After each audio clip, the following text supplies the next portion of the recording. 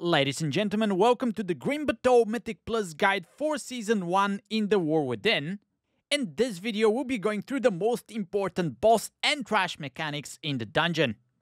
At the start of the dungeon, you're gonna fight some Earth Callers that are going to cast Earth Bolts. Interrupt as many of these as you can, but make sure to save an interrupt for their Mass Tremor, as it does heavy AoE damage to everybody in your party while the Earth Bolts are single target.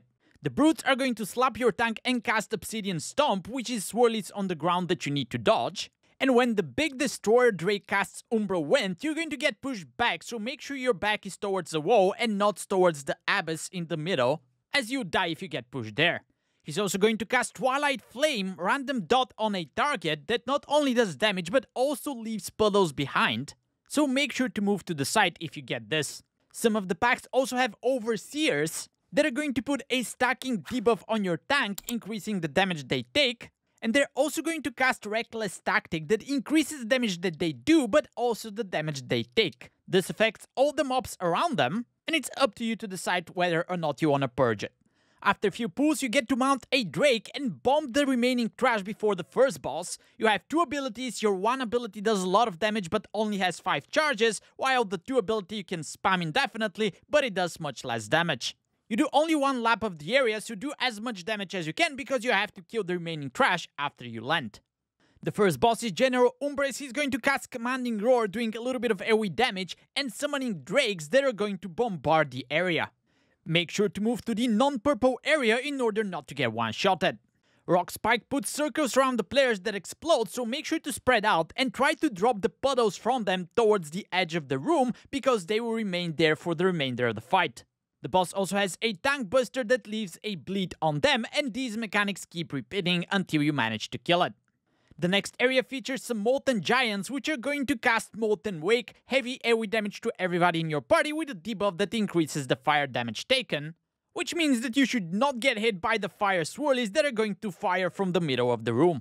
The Peculiars are going to cast Shadow Flame Bolt and Sear Mine. Try to interrupt both. The first one does single target damage, while Sear Mine stuns the target as well, so it should have higher priority in your interrupt list.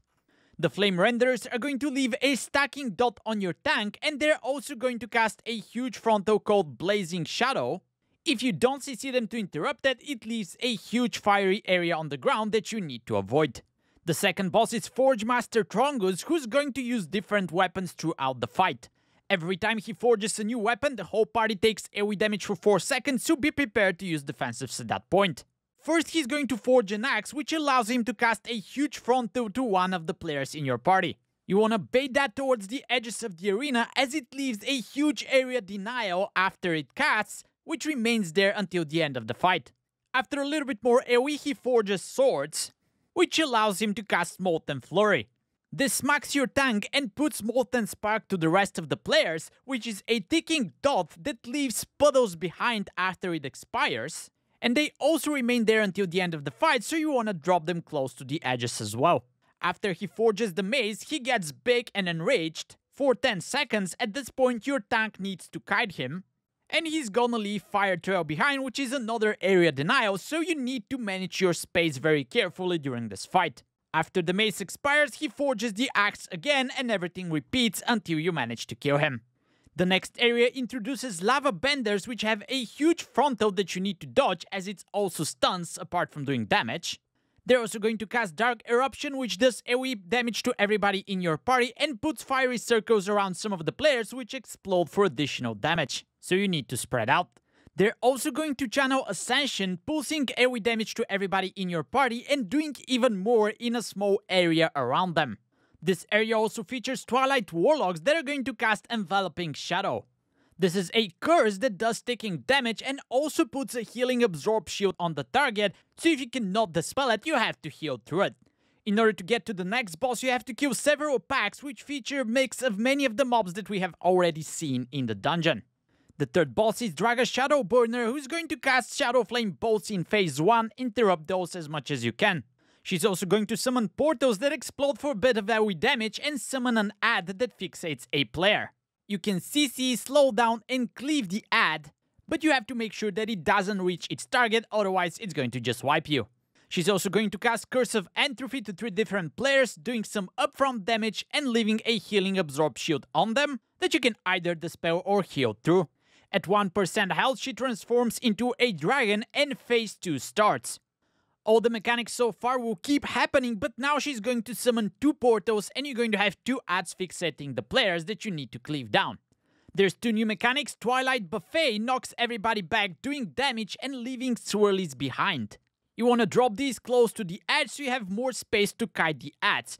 The other new mechanic is a huge frontal that you need to dodge, and all of that continues until the dragon reaches 50% health, which is when the fight ends and you win. The last area introduces a new type of trash mob, Faceless Corruptor. He's going to do a channel called Corrupt. It does a ton of damage, so be ready to use a defensive if you're the target. And these mobs are also going to cast Mind Piercer, which is a bunch of swirlies on the ground that you need to dodge. The last boss is Erudax. He's going to cast Void Surge, pushing you back, doing heavy AoE shadow damage to everybody in your party and summoning tentacles on the ground. Make sure not to walk on top of them because you're going to get stunned, and this is probably going to kill you for the next mechanic called Shadow Gale. He converges the shadows around him, collapsing everything into a small circle that you need to stay inside. And at the same time, he's going to cast Abyssal Corruption, which marks 3 players with shadow circles, forcing you to spread out in the small area that remains from the map. He also has a Tank Buster and a Void Infusion cast that summons whelps from the nearby eggs. When you kill those ads, they leave a stacking debuff on you, increasing the shadow damage that you take for 15 seconds. So you want to stagger killing them for after the Void Surge finishes casting so you don't take increased shadow damage from it. Rinse and repeat until you kill the boss and successfully finish Grim Batol. You can also consider subscribing for more Mythic Plus content and the rest of the Mythic Plus dungeon guides for Season 1 in the War Within. I'll see you there. Now get out of here.